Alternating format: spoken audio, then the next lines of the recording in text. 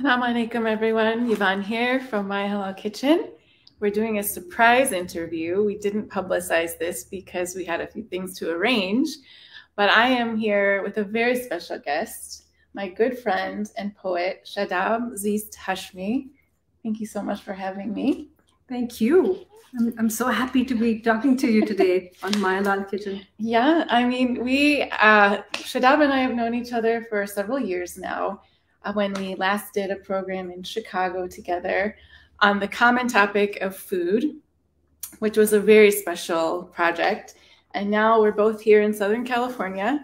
A little bit of a warm day today, alhamdulillah. And we have been talking a lot about our work as writers and food and how we come together quite often on that subject. We've had a lot of wonderful meals at your house together. I've yet to cook for you, but you've been so gracious and so kind since I've come to California. And I didn't realize how much you guys love food. And so, and Shadab has introduced me to many writers here in the San Diego area, and I've just gotten to know you so much more. And then I said, you know, we really should share you with the My Halal Kitchen audience because Shadab's work is amazing and soulful. And I've been very inspired by your work and just your personality, your soul. And so today we're going to talk about her 3 books. Well, we're going to focus on your latest book, Home.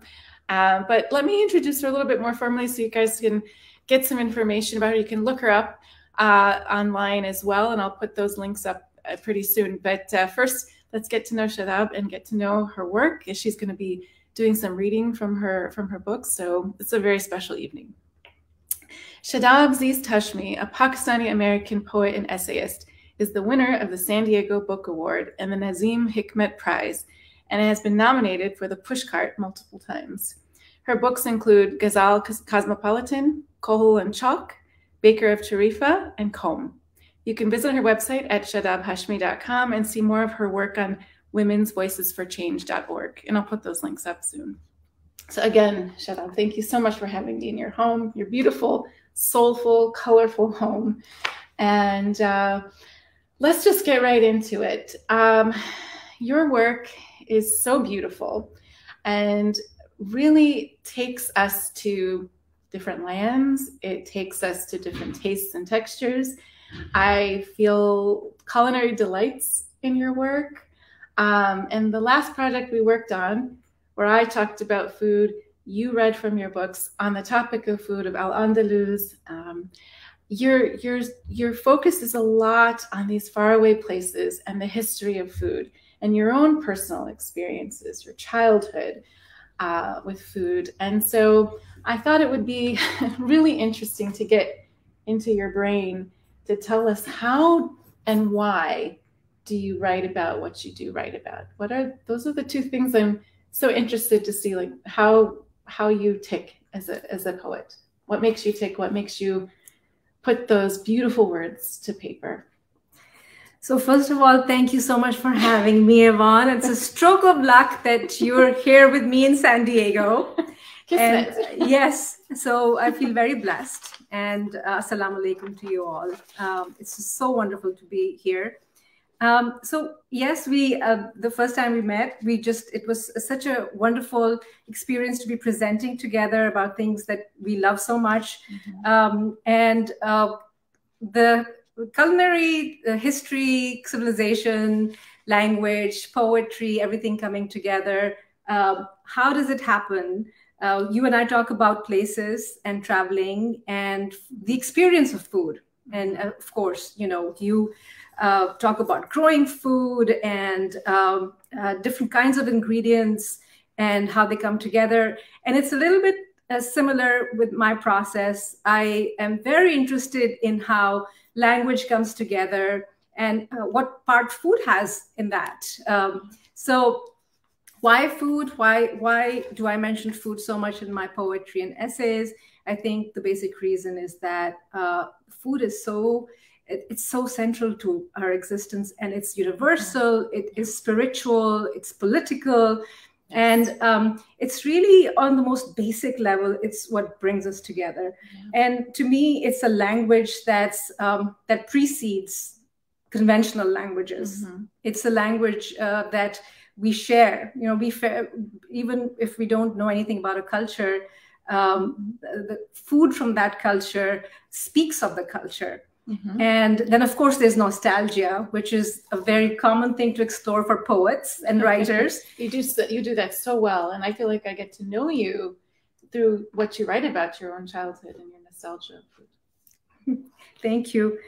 So I was just going to read a little bit from this book, Ghazal Cosmopolitan, which combines poetry, the poetic form of the ghazal, but it talks about Urdu and the ghazal form from the context of food as well. So not just food, but all the sensory things. Food is a very sensory thing, you know, and that's one of the things where poetry plays a part. That's the connection, because when we experience food, we're experiencing the aroma, what it looks like, the textures, we touch it. I mean, all of the senses. And that, I feel, is your talent.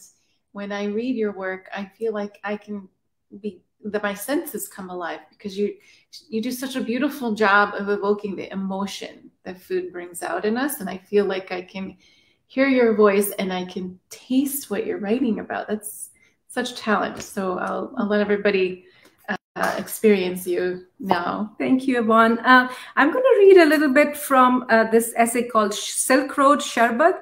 And this sort of brings together all my other work as well, because I'm very interested in cultural overlap and how, you know, Al-Andalus, Muslim Spain, the presentation that Yvonne and I made together, that had a similar theme, which was about the Abrahamic cultures coming together in Europe, in Spain, under Muslim rule, and that went on for 800 years, nearly a millennium.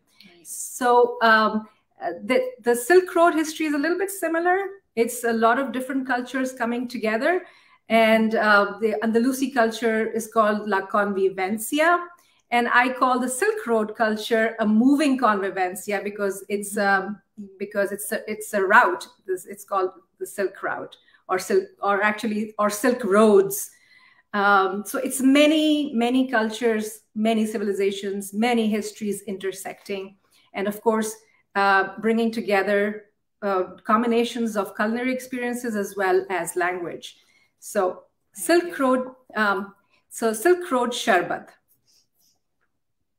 A recipe written on a clear glass samovar of Ottoman Sharbat remains with me long after the trip photos have been downloaded, enjoyed, and forgotten.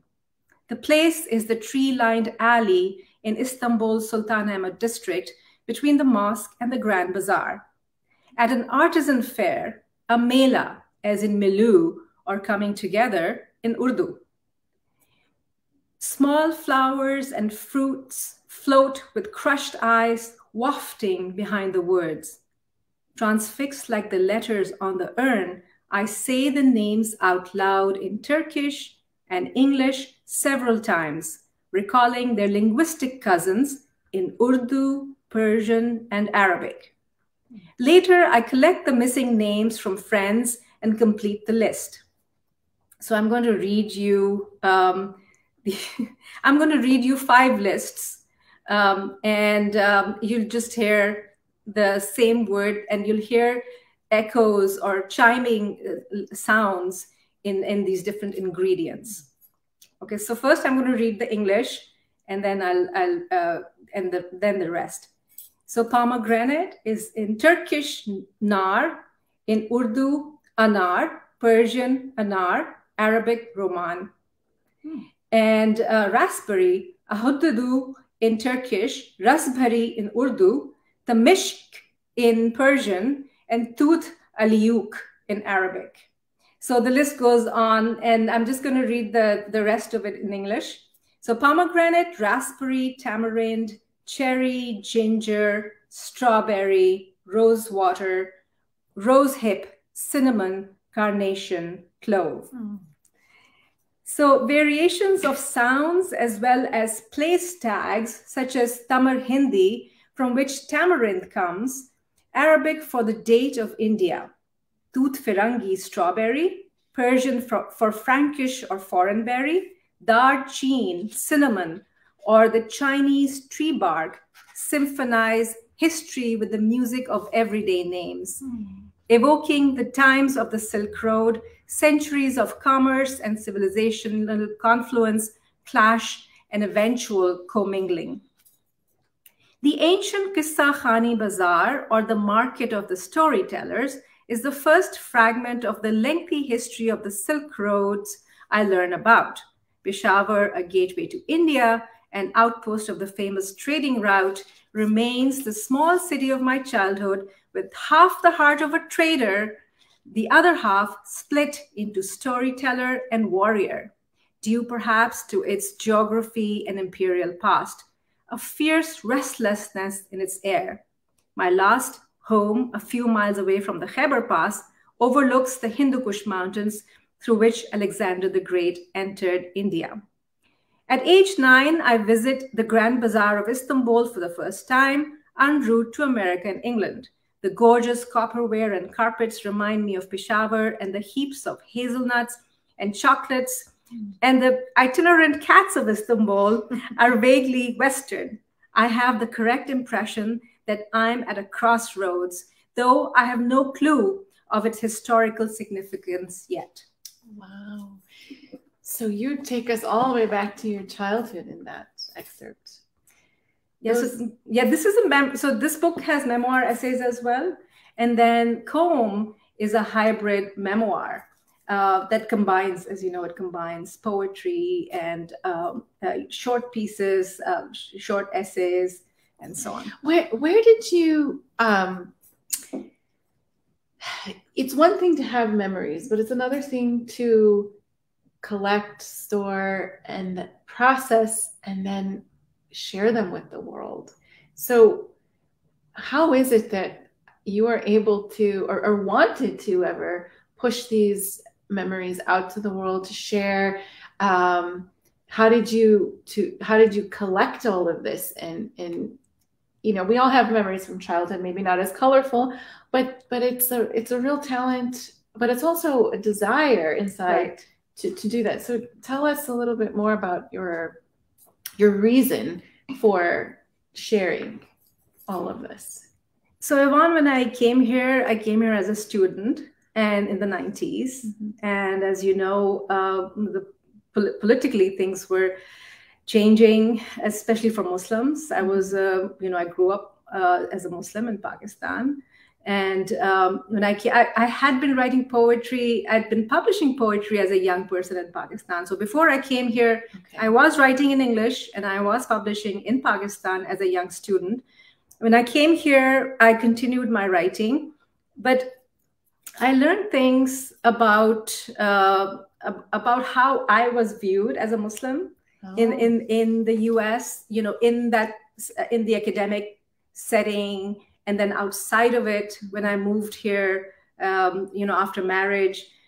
So it's been a long process of, reading and researching, of course, the different traditions, traditions that have to do with Islamic cultures as well as the Western culture. But also responding to different events that happened, before 9/11 and after 9/11. I was a mother on 9/11. I had 2 babies. I had, it was a moment where, all that I knew, it just came into, I gained perspective on all kinds of different things. But of course, we keep gaining perspective as, we experience life in all kinds of ways. What's my process? My process is writing nostalgic poems or autobiographical poems. That's something that many poets do, because we're introverts, we are introspective, and we learn about the world from how we process whatever we experience, and then we write about it from a personal point of view. And then everything that I was reading and experiencing, not just in books, but also traveling and just considering different cultural interactions throughout history. Because being a migrant, this was a cultural interaction. I mean, all these years that I've lived in the US, that's a cultural interaction for me.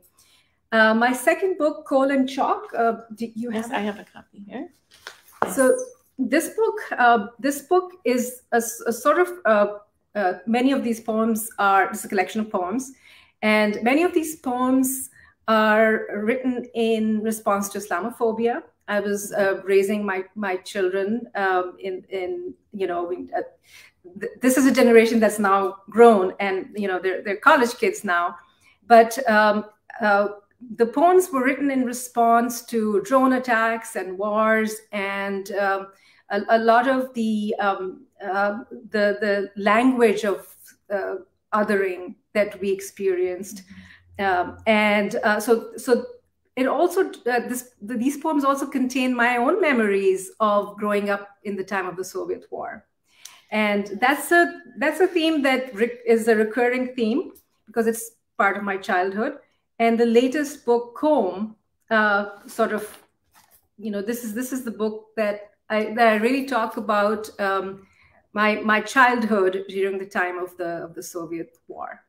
Well, you also, I think, you must do quite a bit of research on history, because you know so much about Al-Andalus, about the Ottoman Empire. That's how we kind of came together. It was sort of our love and passion for that time period, and the food of that time period as well.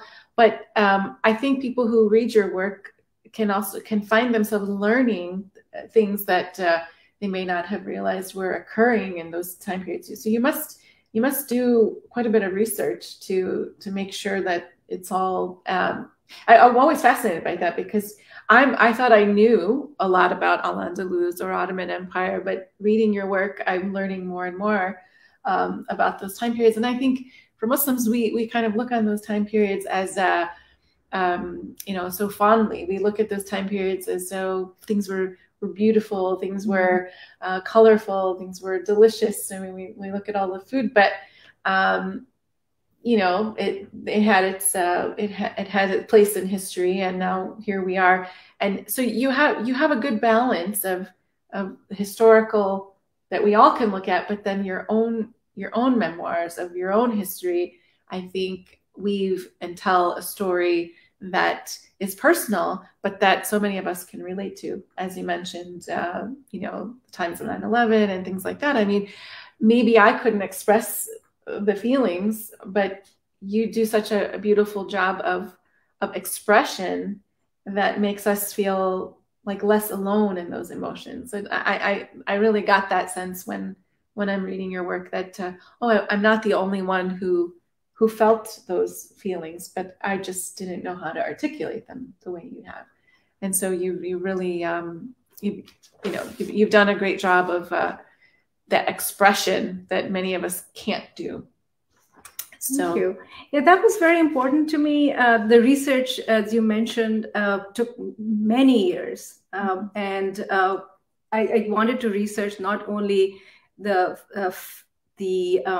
history, of the political history, but also everything else, the cultural history in all kinds of ways. And this was very exciting for me because the intellectual history of this time period is so robust and it's so energizing. And all the years, so I began this project when I was in college, and it took me 2 decades to complete it because there was so much to research. Right. A millennium is a long time. And yeah. The beautiful thing about this period of history is that this brought together the 3 Abrahamic people in a very beautiful way. Right. Right. And so that syncretic culture has a lot to teach us. It is a part of human history that's very admirable. But at the same time, I think that the years that I was writing, the years of intolerance and war and year after year, we were going through this kind of trauma on different levels.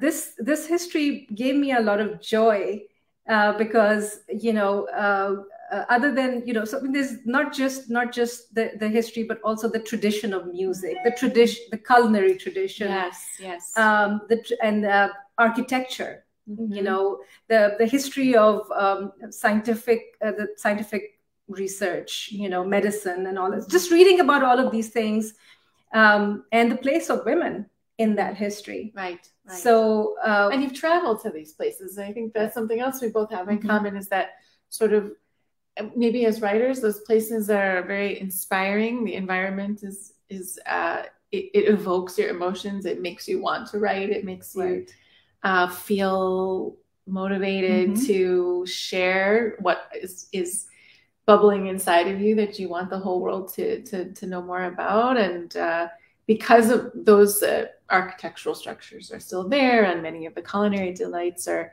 still there, it's something we can still kind of feel in touch and romanticize. Absolutely. That experience, the firsthand experience, and that firsthand experience bringing about nostalgia and cultural nostalgia. Right. We weren't around, 1,000 years ago, right. but to know that these ingredients were coming together from all over the world into Spain. This was a time when, Baghdad was, was having its own golden age, and there was so much, there's so much interaction between different lands, between different people. And when I talking about Andalusi food, I think one of the things that really excites me is all the desserts that were being prepared by the three Abrahamic faiths, and they made their own individual culinary traditions. But the ingredients were really coming from different places. Sugar originally came from Malaysia. It traveled the silk. It was always the same routes that, or even sea routes that brought things from the east to the west. And so sugarcane was first grown in Malaysia. And then, so you have the Arabs grabbed it up and right. Yeah. So when we did our project together in Chicago, that was one of the recipes we had, was the marzipan stuffed dates. Yes. And that was a nod to Jewish and Muslim culinary innovation coming together, right? Because of the different ingredients, and that they were, acceptable for both to have. So it just was really interesting how much of the overlap was there. Right. And Muslims coming from sort of anywhere in the world, I think, get excited about this, because we feel like there's something we can relate to in that. Right. And there's something positive rather than traumatic. And you touched on the word trauma, and I have to ask you, because this wasn't one of the questions, but does the writing help process any memories of having to leave home, or the pain of having to leave home, the emotions? I mean, as we sit here, we're watching people go through that right now. Right. And that's why I bring it up. I wonder how much the writing helps people to process some of that trauma. It absolutely does. I think writing is very therapeutic. Again, it's something, a poem is something that can be shared. And,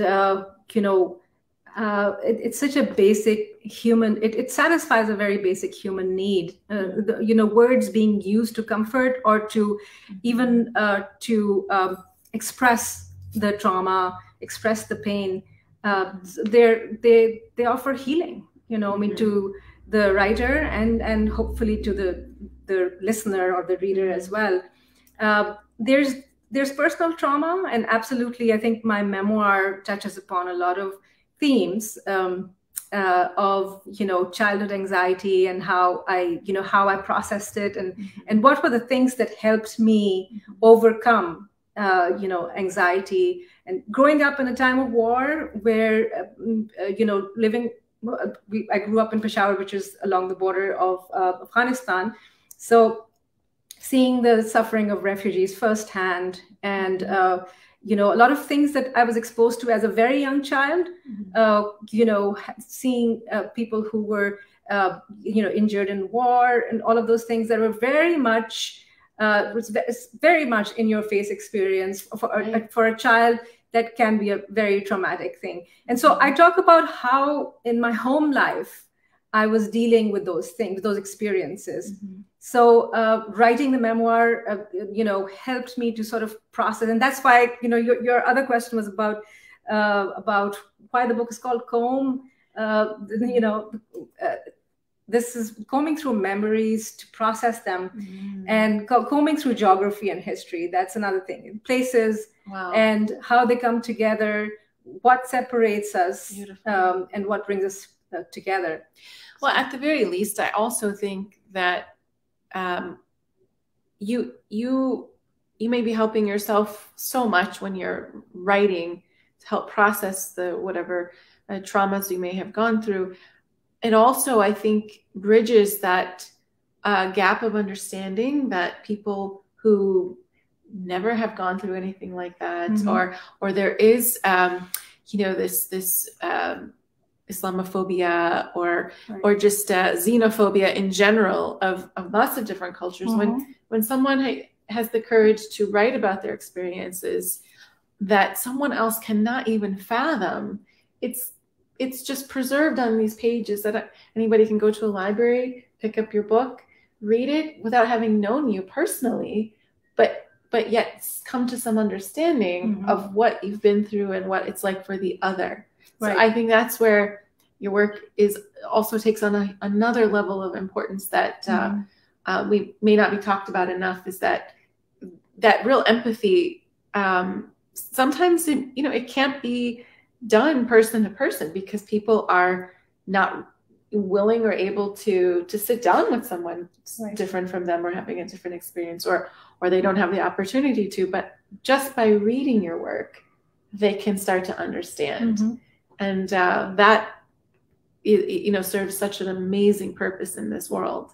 So thank you for saying that. That aspect means a lot to me because again, my first experience was on a college campus in an academic setting where I felt that there were only like a handful of Muslim students on campus. So, and it's very hard to sort of become a spokesperson for this huge big thing. Yeah, it's a heavy responsibility. It's a heavy responsibility, but I think to me it was a gift because it made me do all that research. It made me I became interested in Islamic history and and the cultural history of Islam and the intellectual history of Islam.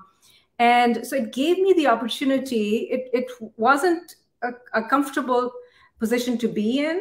It was a position of, there was so much hostility, even in the 90s, that whole debate of clash of cultures was going on. Yeah, exactly. So it was a very uncomfortable position to be in. At that time, we didn't have, now we have a generation later, we have so many books, so many resources, so many opportunities to learn about Islamic history in the West. But, at that time, we had these, of course, we have a fabulous history of, literary history, intellectual history. But how many books did we have in Western languages a generation ago? Right. And now we can, and now we can find books on any subject. Yeah. Especially there's such a wonderful proliferation of original Islamic, or I should say, books about or coming from the Muslim cultures. They're not all Islamic books, but that too, books about Islam, books by Muslims on various subjects, on almost every subject. You can find books in English. Yeah. And this is the part that this is what matters to me, that, of course, the tradition in Arabic, Persian, and Urdu and all these languages is very old, but it's not accessible to people in the West. And right. And this discussion is going on in the West. So, so we have to have, we have to have that discussion in our voices as Muslims. We speak for ourselves. And doing all that research about Al-Andalus and the Silk Road, these are huge themes, and it's very humbling to, it's a huge period of history, and also it's so many different geographical places coming together. So it's a lot to learn. But to begin that process of learning was a wonderful opportunity. Well, I think in the 90s there was quite a bit of bias. Post 9/11, I think discussion started breaking open, and that was a positive side effect. And most Muslim voices now are becoming. It seems like they're allowing that platform for Muslims to really open up and to be told on, from our side, and that's a really good thing. I do, but like when I look at the culinary history of things, I think when I was in Turkey, I was so interested in looking at the Ottoman Empire and the culture of food, but even there, it was really hard to find a lot of books in Turkish that would tell the story because of its own historical problems. But you're right when you say, it's important that these things happen in English, because the West needs to hear that narrative as well. But I think this happens as a result of interest. So I think the more people that are interested in these topics, the more there will be demand for it. And certainly that history is just so colorful and delightful. But it does need to be told from a Muslim's perspective. And absolutely. Yeah. So I mean, we hear ourselves being discussed. Yes. And but we don't. But there. There were no opportunities to even be part of the discussions ourselves. Yeah, that's changing. That's changed a lot. Yes, absolutely. That's changed. I'm very excited for the new generation, because there's so much now that they can access, and they, information, history, all kinds of things that they can, and they want to. There's so much interest in the younger generation to get to know about the different Muslim cultures. Also, the fact that the different Muslim cultures are so different. There's such a variety. They're so diverse within themselves, and so there's so I think I'm very excited about the next generation, what they'll do, because this is a very good time, I think.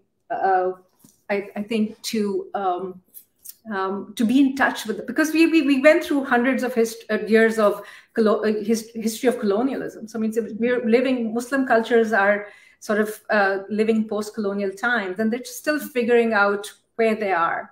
Do you think food? Well, the way I see it in the food world, and when I say food world, I mean I see the young people really interested in food, like Pakistani food or Afghan food. Here in California, you've got so much Afghan food, Persian food, even the fusion of things. And, I see young people really excited about that and interested in that. And I think that is a really positive nod to the future, that they're not looking at it from a political perspective.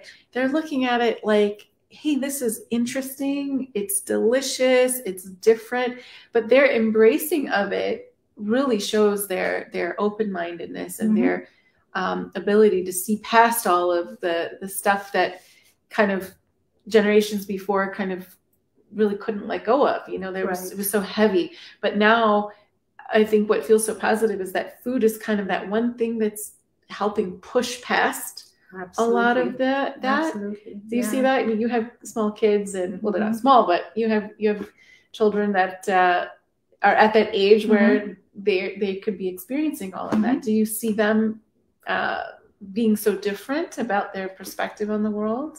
I agree that younger people are interested in what the authentic flavors are. They're now drawing a distinction, and I think globalization is coming of age also. There was a time where it was okay for something to call something fusion and not even care about what the authentic is. But now having those distinctions has become very important. And young people do have an understanding of if something diverges from the original, the authentic flavor, or I mean, food or in other things as well, they want to know why it's different.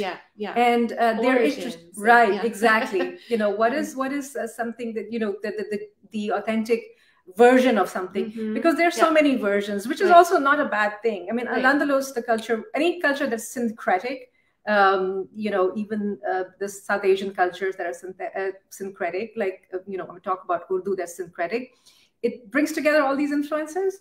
So of course, there is a third thing that's coming into being, and it's obviously its authenticity is diluted. But then to know that there is another version and to seek that version also, I think that's very much there. And I think the internet has, we must give credit to the internet for that. and more young people are traveling to different places. They're not just going to, your typical tourist places. They're going to experience places along the Silk Road. I mean, that's a whole other topic, but yes. I think it's fascinating that there is that interest in places with so much history that they can find a piece of themselves in each one of those places. And I feel that way personally, just by way of being Muslim, by way of being, Sicilian and Hispanic, that like when we talk about those regions, I think instantly of who might my ancestors have been, what part they might have played, how does the food I grew up on resonate with that history. And so that's why, your work is just so delicious in that sense, because I feel sort of a nod to my own cultures, and also that it's sort of like a permission, not that we need it, but it's like you've given us a permission to embrace it again. And it's not just stuck in history books, but you're bringing it alive, literally, with that aroma of the food that you talk about and the places you travel to, you take us to in your work. So I don't know. I think that's just my personal take on it, and I hope everyone else will be able to experience that as well. Thank you for saying that. I think you use the word embrace, and that's very much what, when I think about these 4 books that are very different from each other, they're all concerned with pluralism, with, their anti-tribalism. It's like, the biggest gesture in all of this work is to get to know one another, I mean, to have to actively share, our different cultures. And this goes beyond Muslim culture, of course. This goes beyond, beyond any confines of race, religion, whatever. Well, it's the histories are not simple. Right. They're rich. They're rich with flavor, rich with spice, rich with architecture, like you said. And I think you really help us to appreciate all of those layers that are in our history, rather than being reduced to just people from that part of the world. It's not that simple for anybody, let alone Muslim cultures. So I think giving that appreciation is really important, because it's worthy of that discussion. Absolutely. Very worthy. So I know we went off on a tangent here, because it's just so interesting. Everything that you've done is so interesting. But let's focus on Qom. I know that was what we really wanted to talk about today. This is your latest collection of poetry, and you did mention the reason for the title, which is really beautiful. Now tell us more about what we can find, what inside, and what influenced you to compile this piece of work. And we're going to also have Shadab read a little bit from Qom, but can you just tell us more about what we can find here? So some of these poems in this hybrid memoir, are autobiographical poems some of these pieces are pieces that I've been writing for a while. They're published at different places. I wanted to assemble them in one place. And of course, I used the metaphor of comb and hair because I wanted, sort of like a primary metaphor to ground the whole memoir. I think if I had to say, what there's many like themes and sub-themes in the book, but one of the main things is borders. I was born in Lahore, which is the city the city along the border of India and Pakistan. I grew up in Peshawar, which is along the border between Afghanistan and Pakistan. And I've lived in San Diego for more than half my life, which is the border, right? And so I talk about geographical borders, but I also talk about temporal borders. I talk about time being split. So I talk about my childhood, my early childhood, talk about growing up, and I talk about migrating. I talk about marriage, and I talk about how, I talk about cusps. So what is the meeting point? So there are geographical meeting points. Borders separate us, but they also unite us. Right, so exactly. It's two ways of looking at the same thing. Right. And then, of course, there are cusps between languages. Many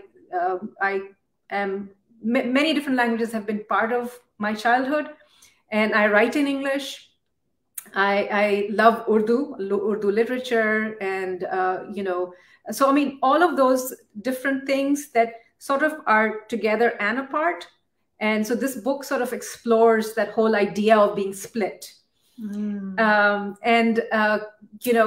It's both, because it's a good thing and a bad thing. It depends how you look at it. And maybe certain parts of times of your life you look at it positively, and other times exactly. But that's the journey of a human existence, right? Is going through all of it, and combing through the parts of life that we have to experience to live our lives. So please, so I was hoping.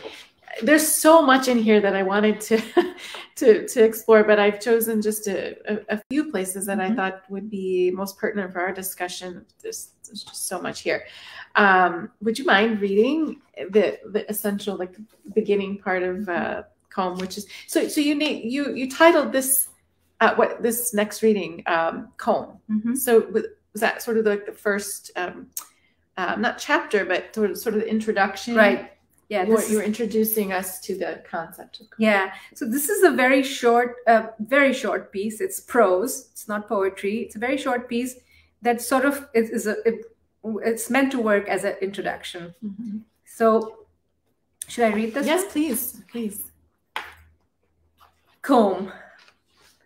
One breath away from invasion, one page away from a new chapter of empire. Peshawar, the city with an open door, the Bab-e-Khyber, for a symbol, houses a guard in its heart. As a final threshold of the corridor between pursuers of power from the east and west, its location is a curse. Being history's blank preface, inked by empire again and again, its guard is perpetual, no matter who enters. It is my hometown. And it was as the Soviet war began across the border in Afghanistan and chaos bubbled up invisibly, erupting from an overheard sentence or caught in a suspicious silence or in flashes from the 7 o'clock news that froze in my head, that I could no longer wake up without stomach pain. It was then that the breaking of combs began. Wow. That gives us a very, very visual impression of sort of the beginning of sort of the untangling of life in a way. Right. So that had to be seared in your memory for you to write that. So when I was coming up with the main idea, the main metaphor for the book, comb, there's this very significant memory of breaking combs because as a child, I had so much anxiety as a little child, 6, 7, 8-year-old child, that I used to, you know, when I would comb my hair in the morning, the combs would break because of some kind of anxiety and fear that my parents couldn't figure out what exactly it was. But I was absorbing a lot of trauma from my surroundings. And I think one of the sound of bombing, the sound of fighter planes, and seeing maimed children, because I was a young person myself. I was very interested in why young kids were, you know, were maimed. And but when I found out that it was because of landmines, that was a very terrifying thing. So these little things, the little snippets. I mean, war was not my first-hand experience. It was an experience that I experienced it through, you know, the refugees and the people affected by the war. And so anyway, so that little memory sort of became. It's one of the things that I talk about. But then I talk about. Being on TV as a young child, and there's a chapter called Hairspray, and yes. Yeah. So these all the images are images related to hair and combing, untangling, you know, knots and hair jewelry, and you know, so on and so forth. So I assembled all of these pieces. And I wanted them to be short. I wanted these memories to sort of just stitch together whatever was significant, rather than go into details that were, you know, that are not directly relevant. And again, so from the point of view of being at a crossroads and you know, being between things, like the idea of the cusp. I talk about leaving Pakistan as a child, as a daughter, and then becoming a mother in a different country. So I talk about those shifts in, you know, and then of course, you know, I talk about, I talk about my growth as a poet and the different the multiple languages that I grew up with. And so, you know, they're also different from each other. And well, you're a very sensitive soul, and I think people who are more empathetic will absorb all the energies around us much easier. But in your case, you've not only done that, but you're able to collect and share without having to, like you said, you know, you don't share the details that may seem irrelevant, but what you do in such a short amount of time on the page is really poignant and really gets that emotion across in a way that I think, you know, it helps me understand myself in some ways. Like I'm reading it and I don't have that same exact experience, but I have others that are similar. And I think that's the emotion that I feel elicits in me, even though it's not my experience, but you've helped to shape an understanding of something that millions of people go through similarly in different parts of the world. So even though there's like cultural difference and time difference and space difference, everyone can relate to something that you're saying. So in a deep level, I think that thank you so much for saying that. that was the intent. And very much like food, very much like the idea of food. That it brings people together at such a basic level, you know, at that, you know, it really does away with borders, you know, or between differences, between, you know, the actual bonding can happen, you know, with food. And so it's that same concept with all of this. You know, all of this exploration. It's like, what is it that creates a split, and what is it that you know that brings things together? Where is the seam where we meet? So the point is always, where is the seam that you know, that not to see the cracks, but to see the places where we are joined. Yeah, let's looking on the brighter side. I mean, we are all humans going through this human experience, and although we may speak different languages and come from different cultures, religion, when are we going to get it right that really at the end of the day, yes, we're all humans with the same desires and needs and many of the same overlapping experiences, but just maybe look differently on the surface. That's it. So very well said. I got a really, I have to say, your section called Shaping Ramadan really made me smile because I did not grow up with this experience at all. I didn't grow up celebrating Ramadan or fasting, and so I don't have the childhood memory. So this was such a gift. It was such a gift, and it just made me smile how you put words to your childhood experience of the preparations that your mother was making of the iftar. So would you mind sharing any part of it, but especially the last two paragraphs? I just thought they were so delightful, and with Ramadan coming, I think everybody could really enjoy listening to this. Okay, so from here on? I think from here is good. Oh, okay. Yeah. Okay, so this essay is called Shaping Ramadan. It is the month of Ramadan. I have many notebooks of summer homework to fill, but the heat makes it hard to concentrate. I study the pattern of the tablecloth, the occasional lizard on the wall.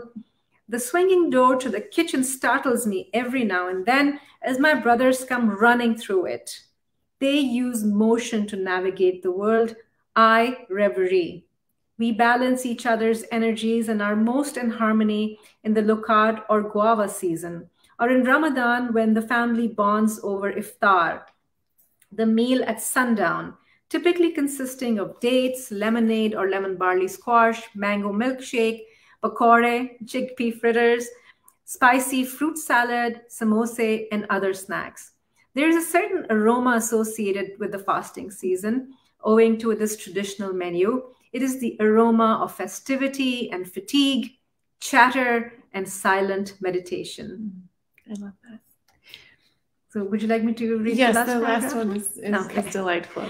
At age 7, I insist on keeping my first Ramadan fast.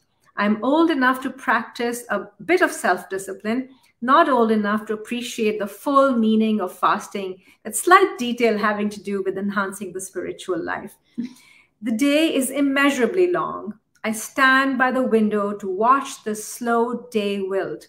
I give my mother a long and badly spelled list of treats for iftar. She cooks every single item and finds the misspelled list too amusing not to save for posterity. I add drawings to my menu: triangular samosa, coils of orange jalebi, round parathe. It will be important for posterity to know the shapes and colors of Ramadan food, I imagine. I just loved that so much. I just had visions of you as a little girl, sort of sitting at the table, trying to concentrate on your homework, and the hustle and bustle of cooking going on in the background for Ramadan and iftar. And it's just beautiful that it's so simple, but for somebody who maybe doesn't understand that sort of the rhythms of Ramadan, there are people who never experienced it. They don't know what we really do, what we cook, and how different we are culturally. But you just give this window open. It's like you're letting us into your world, your childhood, and that's a very personal space. So I appreciate that so much. Thank you, Yvonne. Thank you. I'm so glad to hear these things. I just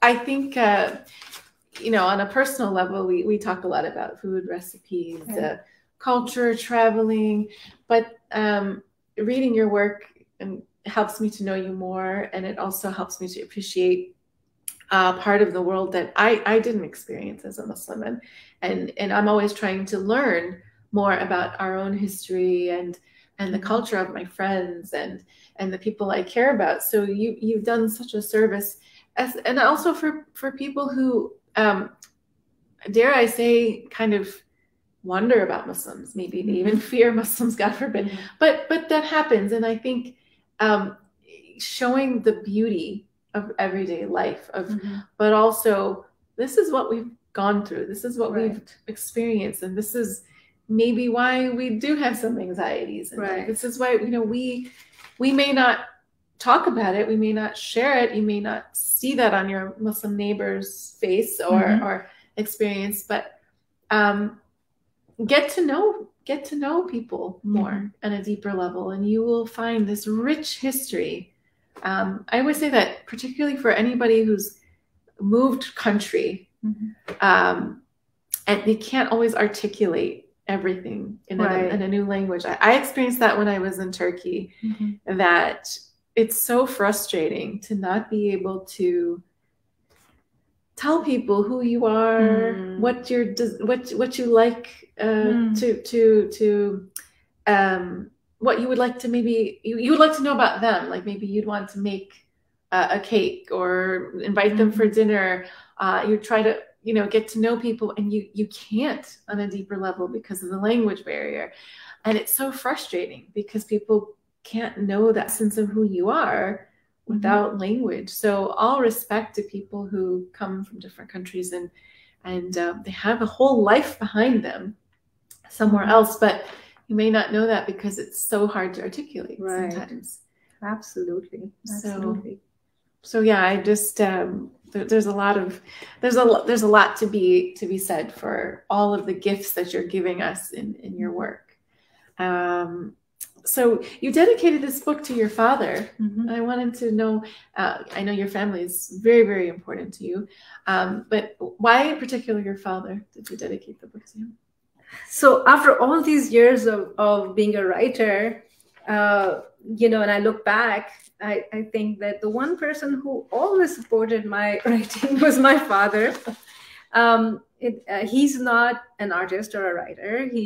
His background is in finance and business. But he was always, I think what every child needs is a good listener and somebody who's paying attention and who makes you believe that whatever you're thinking and feeling and saying, it's important to them. And in some way, it's important in general as well, that you have something to say. Right. So just as a child, your feelings matter. Your feelings matter, and your thoughts, and your, whatever you're exploring, even at the level of being a very young child, and, where you're just having a kind of respect, even when you're as anxious a child as I was, and as vulnerable, and all of those things, just having someone who accepts those things and who makes you believe that that your words are worth something, that your thoughts are worth something. Yeah. And just, I think the fact that my father has read all the drafts, it's such a boring thing to do, to read drafts and to look at like half-baked ideas, and give, and especially for somebody who's not, he's a very well-read person, but he's not a literature person, right? So it's, and sometimes it's a challenge for him to get into a poem because that's not part of his experience, but he'll do it, and so just when I finished the last draft, in fact, the same week he had a stroke. And so this is 2 years ago. And I had the final draft, because I used to email him all the drafts. Oh, wow. So every time there's any good news about my writing or publishing, I want him to be the first one to know, and so on. So as I was finishing this, it just, it struck me that one person who is, and thankfully he's recovered and, everything is fine. But there was a period of time where he couldn't remember language. He couldn't come up with words. He could understand, but he wasn't speaking, just as an effect of the stroke. But I just felt like that was a time that, all of this was so emotional, putting together my memoir, my childhood experience, my childhood, memories and so on, that I just, I thought was that was, yes. Yeah. Wow. Well, that's a really good segue into my last question for you, which is,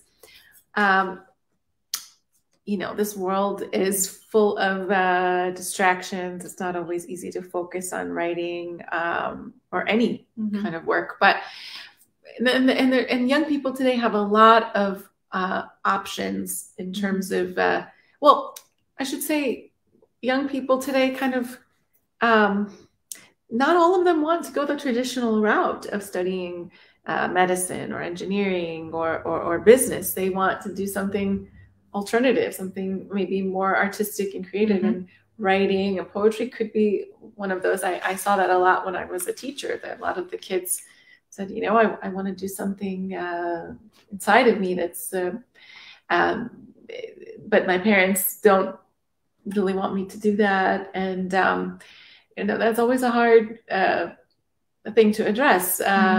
So what would you say to young people who aspire to be a poet, a writer, of any sort, something, in the literary arts? What advice would you give to them?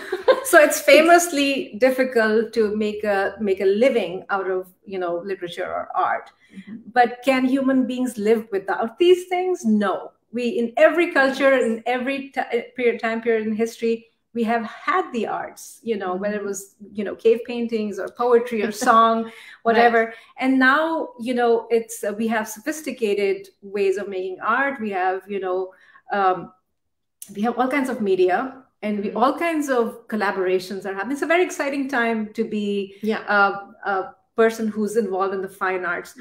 But the hardship of making ends meet is still there, and it's there in every culture. It's still a very challenging thing to do. So we often have to we have to figure out a way to make a living by either teaching or doing something else. And historically there have been so many writers who actually so many people have written about this hardship of doing something that you don't like, just so that you have so that you can still do what you do like doing. Right.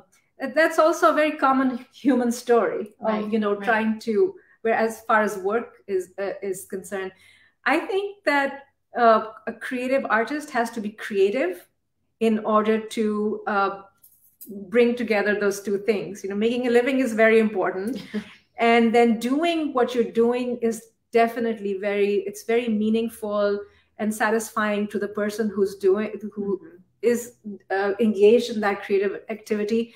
But it's very important, I think, for everybody. I mean, to me, it's really it's like food, water, and air. Yeah, it's a necessity. It's a necessity. Think about the most traumatic things that have happened, that we've gone through, shootings and war and all those things. Yeah. What happens in the end, there is, we come together in a prayer. And what's a prayer? Prayer is words. Someone put those words together so that all of us can share our feelings and, share a moment of solidarity, right? Or we sing, again, these are words and music coming together. We eat. That is food. Every time that we go through something significant in our lives, these are the things we do. Right. We grow food together, we cook together, we eat together. These are human experiences of bonding. And same goes for words, that they're necessary, and that if we all chase after, making a living is important, but making material goals a goal in life, that's where you have to think, how am I really bringing meaning into? We have this short life on this planet. How are we, there's money and there's meaning. Right. So what do we, where do we place a priority? So as far as parents are concerned, I myself, I think my kids have all had to, resolve this for themselves also, and they're still doing it. But I have always supported them as far as, I mean, I think the arts make you human. They validate our humanity. They make us unafraid of vulnerability and feeling vulnerable. I think confronting vulnerability is important, and then getting over it is important. And I think the fine arts are a really significant way that human beings learn to do that, to not be afraid of showing vulnerability, right, and also to be able to overcome it by having engaged in the creative process. Well, when we're really guarded, we're not allowing for communication to go through. And what is communication but words, whether spoken or written?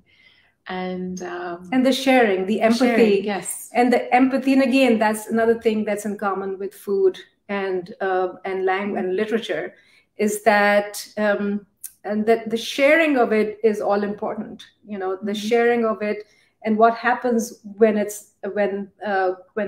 that sharing takes place. That this act. I mean, I would call it. When you talk about civilization.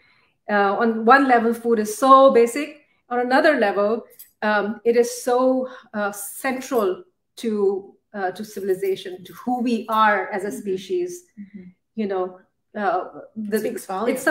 a big force that has shaped us into who we are. Right, and it becomes part of our identity. When we see certain recipes or certain foods, we certainly can identify or evoke memory, and it's so important. And also, I think there's so many ways that people can be part of the literary arts today. It's not, there's like, it's so important, for example, just to have good reporters, for example, right now, and all the things happening in the world.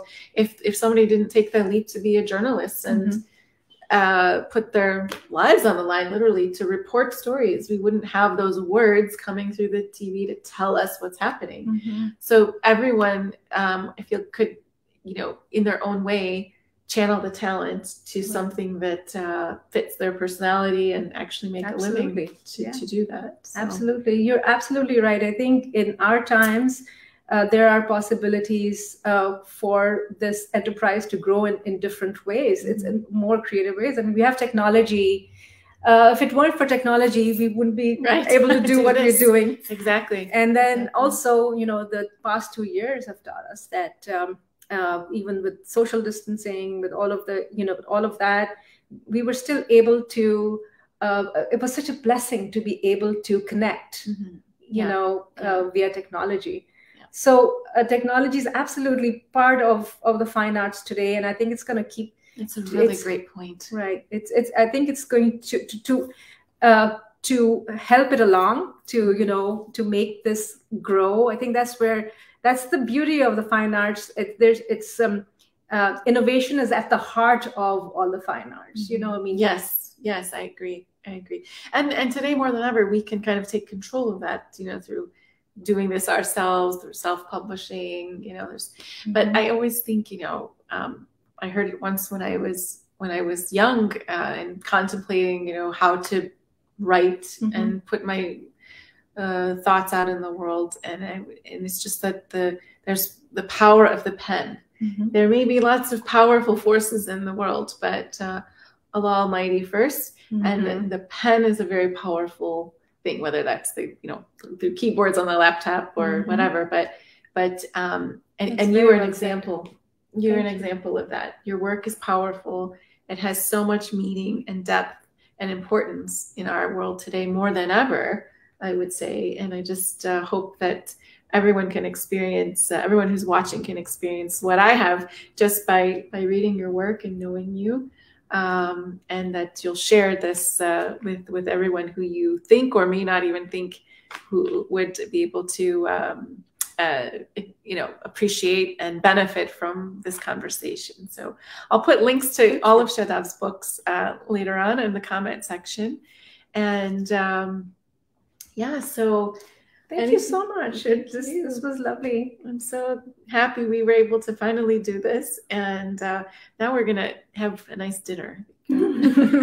It's time. It's getting time. We're always thinking about the next time we'll meet for food. But I've yet to cook for you, so I will do that, inshallah, one time soon. Thank you, Yvonne. Thank you so much. Thanks. Thank you for being here, and thank you for being a gift to the world. Thank you. Oh, thank you for doing this. Okay, Assalamu alaikum, everyone, and see you soon.